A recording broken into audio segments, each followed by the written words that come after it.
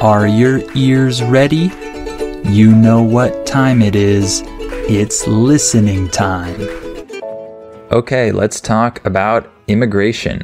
So, as I mentioned, I'm not gonna try to present all of my thoughts and opinions, my stance on this. Your stance refers to your position, what you believe about some topic. So I'm not gonna present my stance here, some political stance. No, don't worry. I don't have a political stance.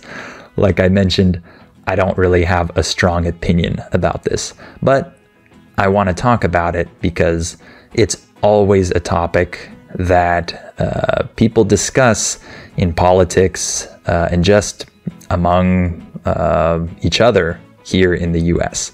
So first, I want to make it clear that when people talk about immigration in the US, they could be talking about two different things. They could be talking about legal immigration or illegal immigration.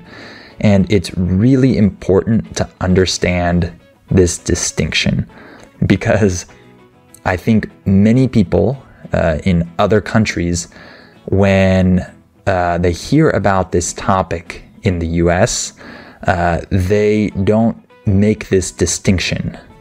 They don't understand if what's being discussed is regarding illegal or legal immigration.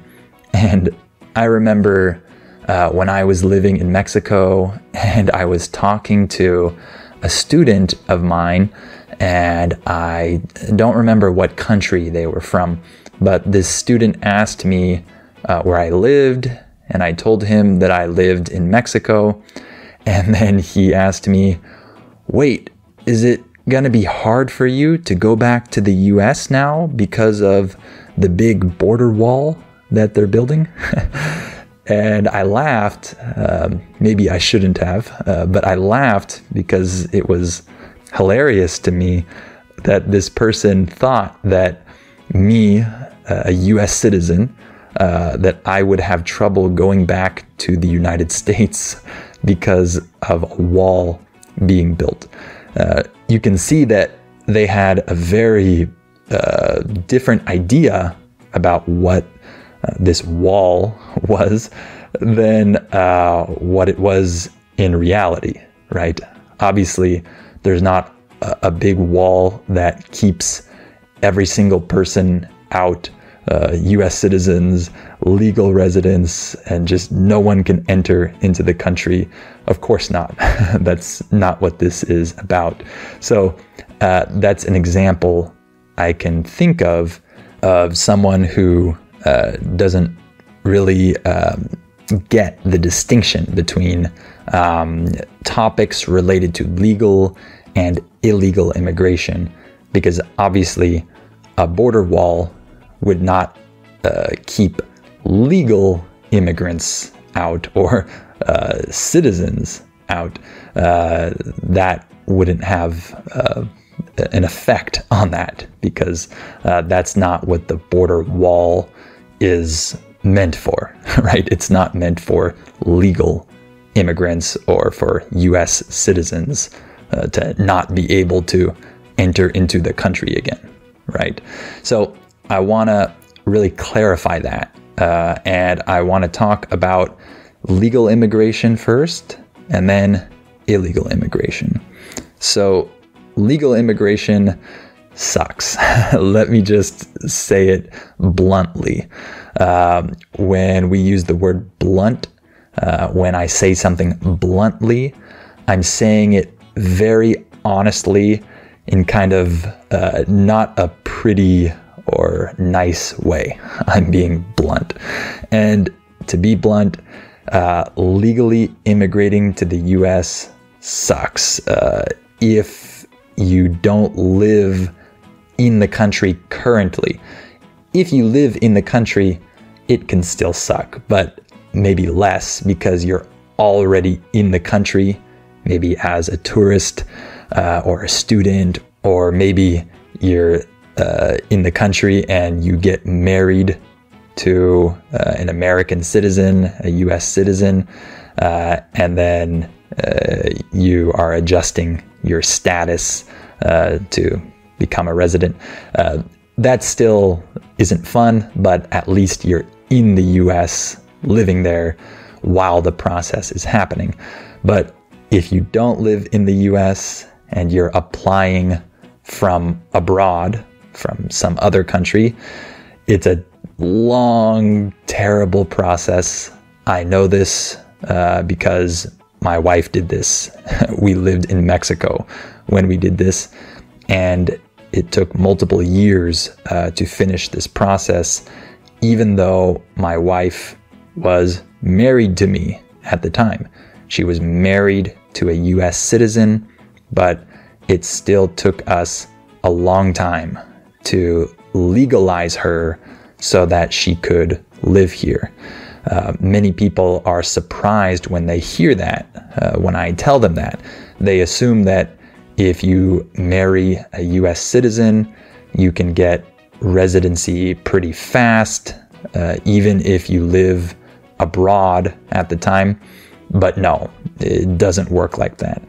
That's why I say that this process sucks, because if you're not in the country, and especially if you're doing this residency process because you got married to a US citizen, then this process can keep you apart from your spouse, for example. Maybe he or she lives in the US and you live in a different country, and you're just waiting to get approved so you can go and live in the US with them. That situation is terrible. It really is. Thankfully, when I did this, when my wife did this, I lived in Mexico with her, obviously. So we were together, but many times people don't do this.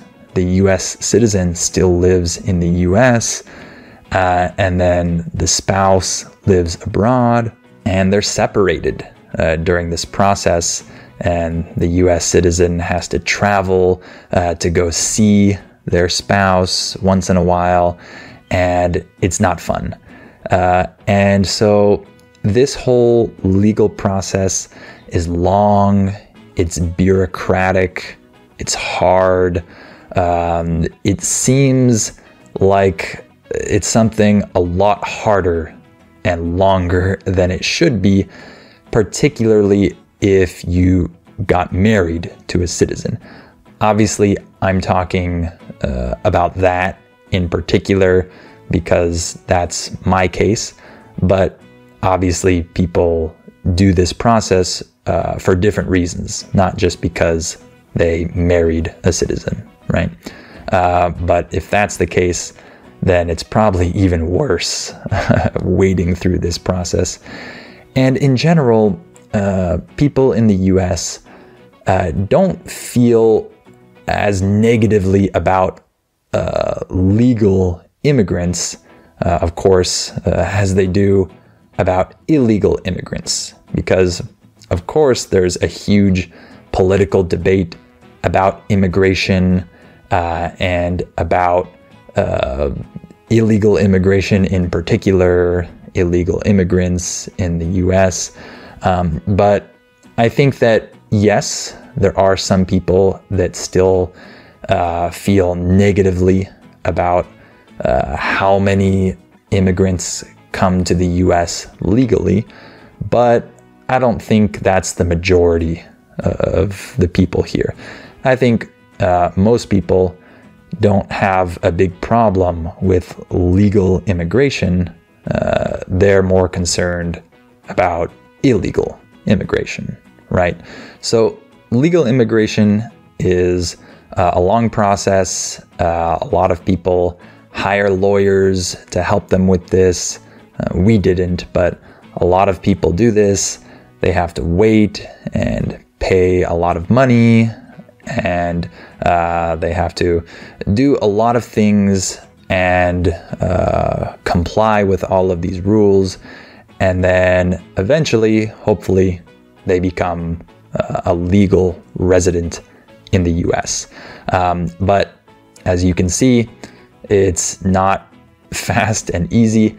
And of course, that might cause some people to illegally immigrate because of how hard and long it seems to do it legally.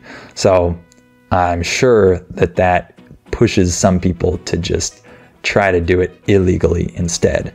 So let's talk about illegal immigration. So this can happen in a number of ways.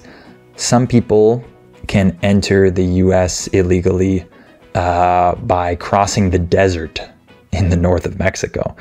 I'm sure some of you have seen this in movies or heard about this, where people are crossing this desert in the north of Mexico.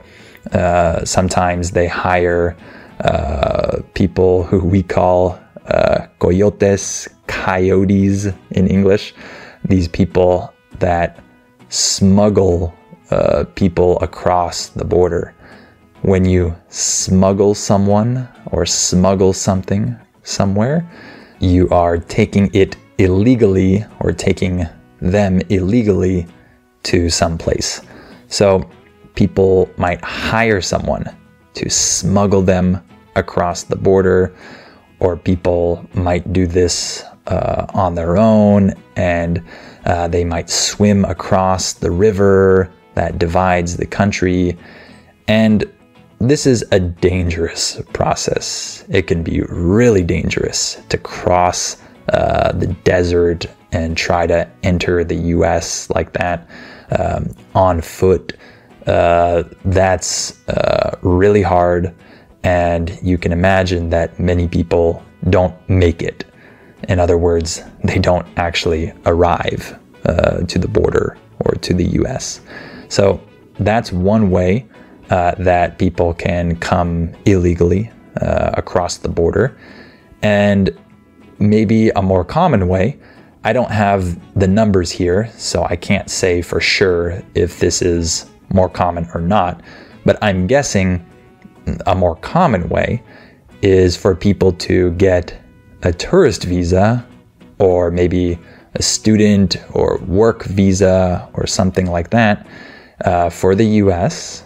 And then they come to the US and then they just stay forever instead of going back home before their visa expires.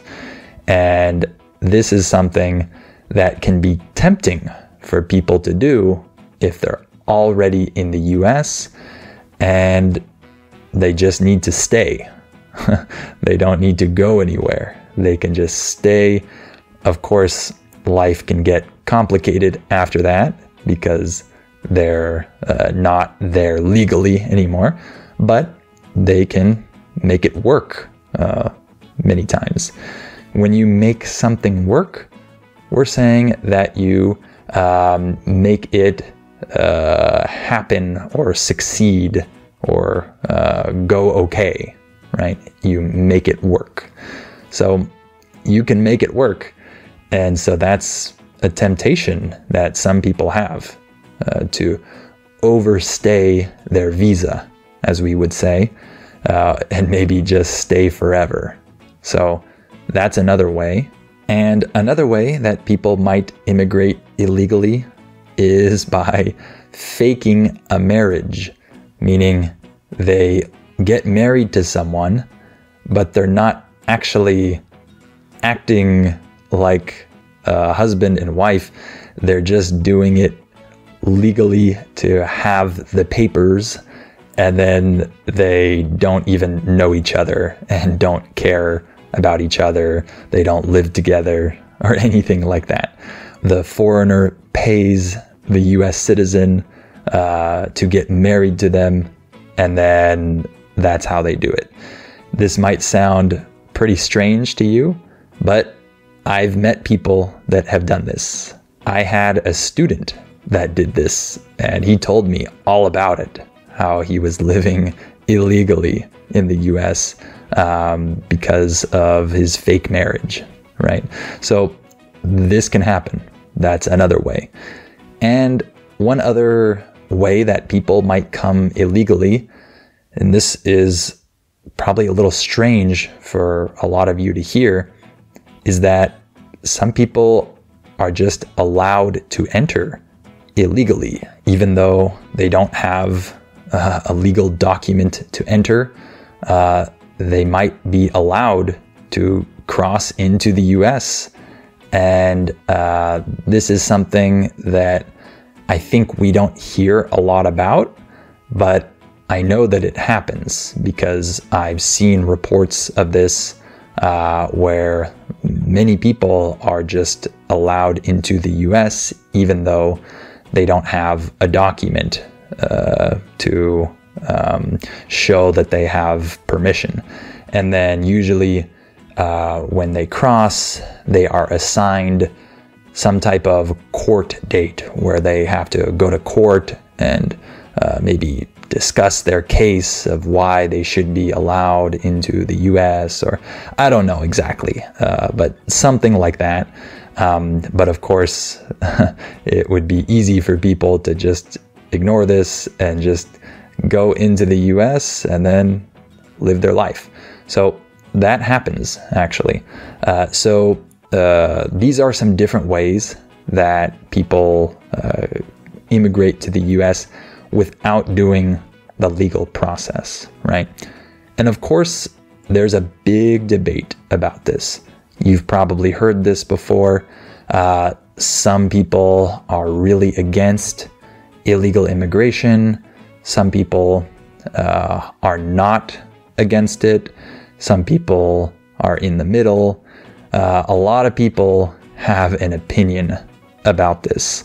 And of course, some of the things that people don't like about this is that illegal immigrants might be able to live their life here without paying things like income tax or things like that if they're working under the table, which means that they're working in an informal way.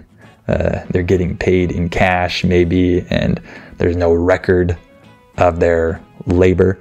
So maybe they don't need to pay taxes on the money that they're earning, for example. Some people still do, probably, but some people maybe no. Obviously, people always get scared about jobs being taken, right? That foreigners will take their jobs, or that there are criminals coming in, or that people don't assimilate to US culture. Assimilate means that you kind of adapt to become part of that culture.